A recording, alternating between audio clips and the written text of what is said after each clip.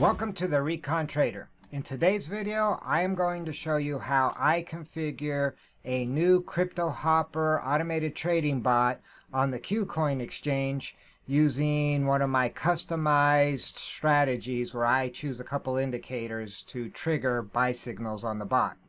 So let's go ahead and get right to it. Now the first thing you'll need is a CryptoHopper subscription. And in this case, I'm going to be deploying a bot using their Explorer subscription. And if you're new and you don't have an account with CryptoHopper, you can sign up down below on the link that's included in the description. And when you sign up, you do get a 7-day free trial, so you can try it out. And in this case, this particular subscription allows me to have 15 coins and intervals of 10 minutes, and that will suffice for this particular strategy. And quite honestly, on KuCoin, there's not more than 15 coins that have volume that warrant using a automated trading bot for anyway, so that's going to suffice. And I use market cap to start with my recon on what coins I want to deploy. And in this case, on the KuCoin exchange, I just do a search for KuCoin exchange, and it will pull up all the coins that they offer on the exchange for trading. And on this exchange, of course, Bitcoin, ETH, ADA, XRP, Litecoin, EOS, a lot of the names you know actually have a decent amount of volume. And the reason volume is important is just because you say buy or sell, if there's no volume, there's no guarantee that your order will execute, or maybe execute at the level you were hoping. It might execute, but at a completely different level because there's just no volume. And so volume is absolutely key when trading, whether via a crypto bot or live trading. So I have already gone through, selected which coins, and then in addition to this process, I will actually backtest all these coins on my strategy to see how they perform according to my actual strategy. So let's go ahead and start setting that up. We'll jump over here to CryptoHopper.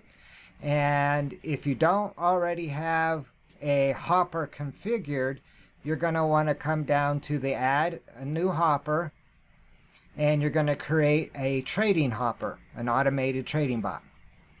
And when you do that, you'll end up on this page that will offer you a wizard to help you configure it. But in this case, we are going to configure it ourselves. So we click on that. And now we can start configuring our automated trading bot. So under basic settings, we're going to just need to give it a name. And in this case, I've named it KuCoin ADX RSI X for crossing. And these are basically the two indicators my strategy will utilize to execute triggers. And so I don't activate the live bot till the very end. I don't want any misfires while I'm setting this up. So the next tab is going to be the exchange itself, and in this case it's KuCoin, and you can select from a list of all the different exchanges they offer, and the KuCoin API keys, secret key, and in this case KuCoin requires an API passphrase.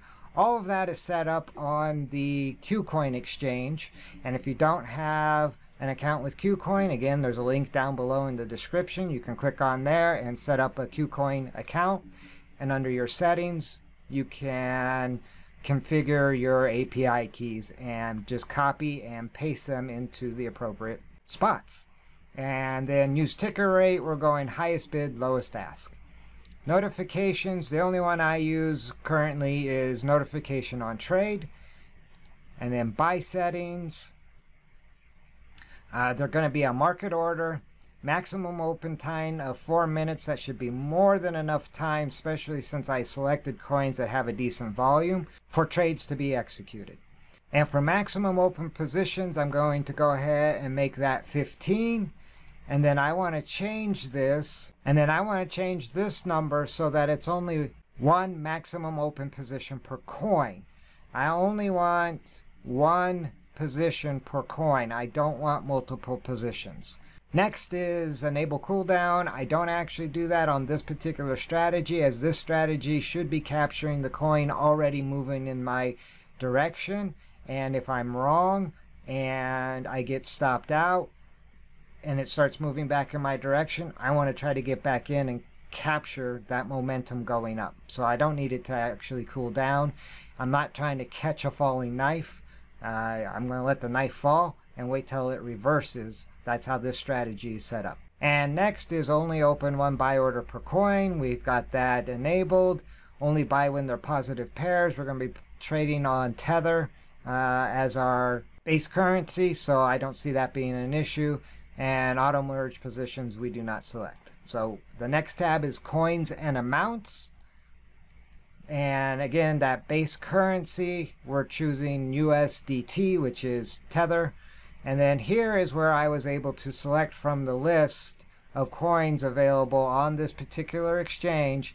And I have chosen XLM, EOS, ETC, LTC, Tron, or TRX, ETH, BTC, Atom, XTZ, Zcash, and ADA. In addition to TOKO, VID, BPRO, and XPR. Those are the 15 coins that had sufficient volume, and I actually did back testing on these coins. So we'll jump over to the back test real quick just to show you. And they all met my standards for this particular strategy. And so I basically run the back test. We'll do Atom real quick. I load my existing configuration. Come down here, hit start back test. And it will run through the actual back test. It may take a moment since it is running through a month worth of data based on my strategy. And we can see we get a couple buy and sell opportunities. So far looking good in the green. A couple more. Or at least one more. And there's a couple red, but you see the reds are smaller than the greens. And in this case, a maximum profit of almost 3%. I had 5 winners, which is a 71% win rate. That's really high, and I'm pretty happy with that. And losses were 2, with about a 30% loss. So, and again, I'm keeping my losses smaller than my winners. So my risk versus reward is really solid. And having a higher win rate is going to make that even better. And we can take a quick look at the backtest history that I ran. And see, there's Atom. That's the one I just ran. And you can see that 71% win rate. VID, the profit was nice and high. The win rate was actually only 47%. But with that high of a profit margin, I can actually win less and lose more and still be profitable. If we take a look down, we can see a couple that didn't qualify. So like VET, I ended up not going with. I did go with Tron because I have traded it in the past and it has performed well. So maybe this past month might not have been ideal. The next month might be. So I went ahead. It was a small, worst case, I'm going to have a small loss. And in reality, I would actually expect a positive return on this particular token. And here we can come down, keep coming down, and see that, for instance, on EOS, 55% win rate. ETC is a 62% win rate.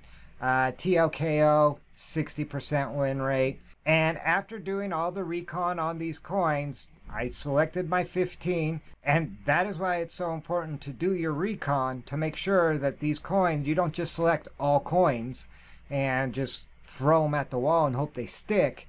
You need to actually do your recon and make sure they're going to work with your strategy. So let's go back to the configure, and we went through the 15 coins. Percentage buy amount I have set at 9% or $90 based on a $1,000 bankroll.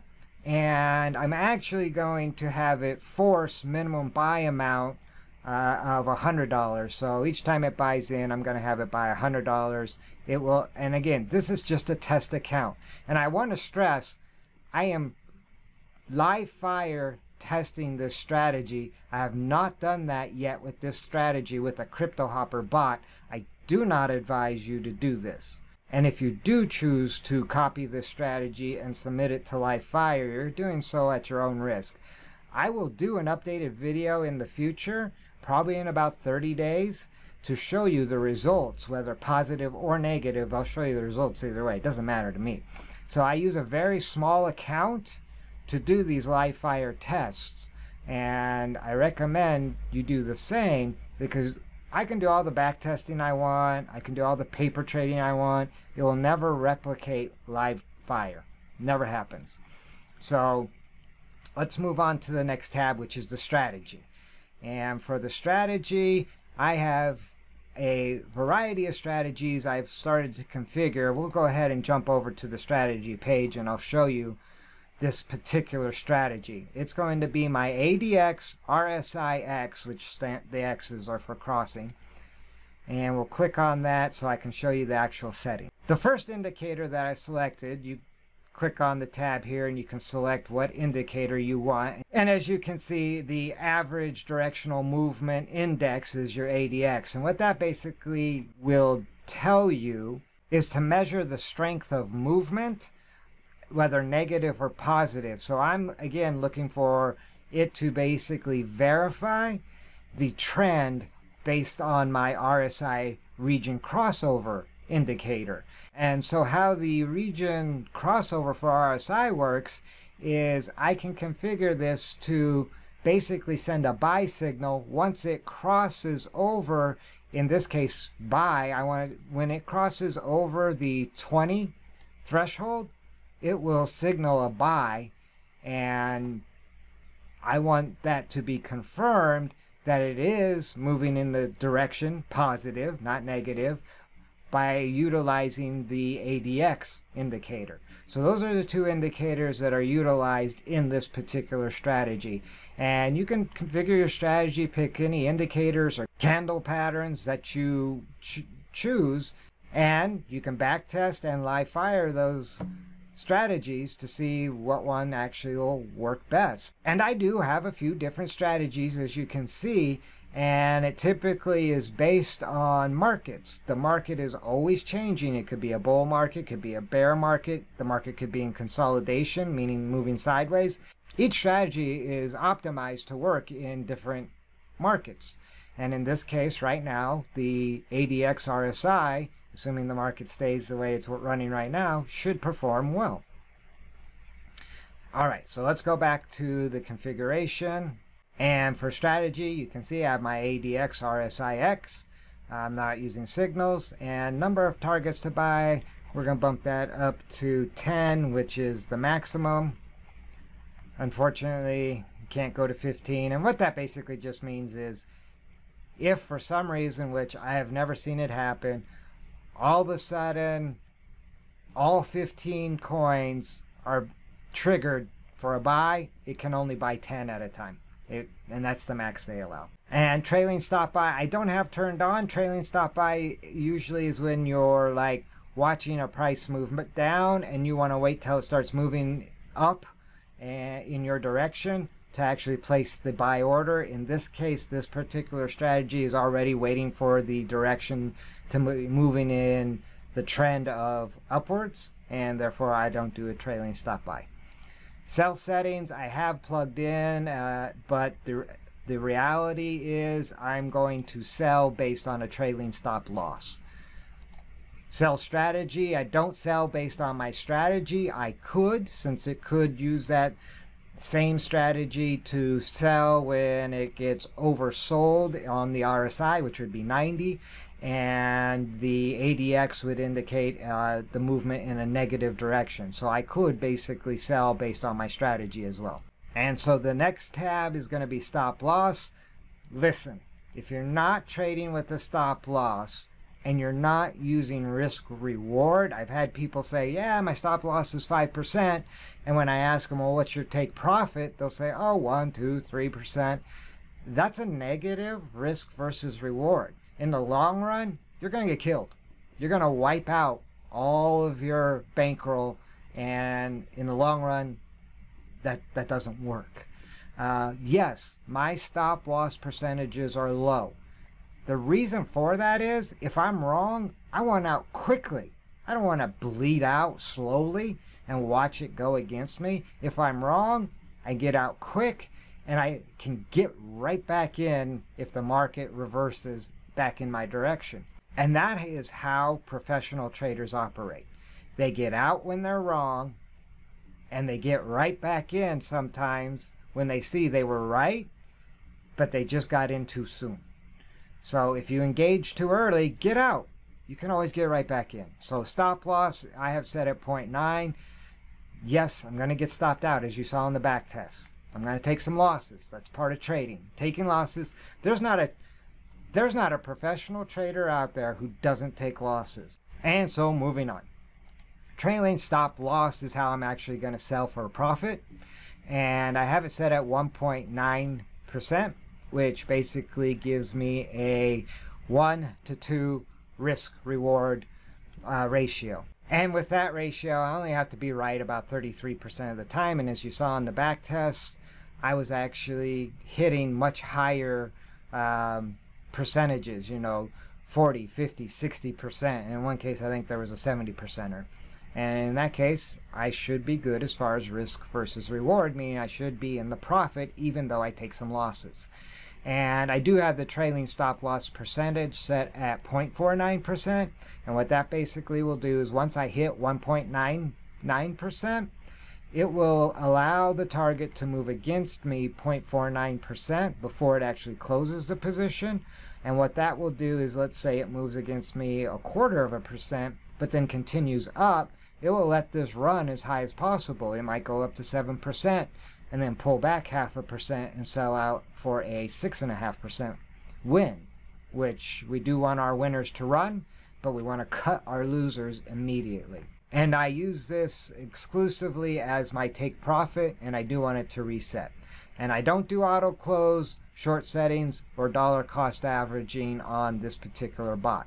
So we hit save to ensure everything in the configuration is saved. And before we jump over to the dashboard, we want to make this a live bot. We'll hit save again. And now we can jump to the dashboard and actually enable the hopper. And that's basically it. The bot is configured, ready to go, and it will start trading. And so to see the update video, be sure to subscribe. If you like the video, spike a like. And remember, before you send your money into battle, do your recon. See you in the next video.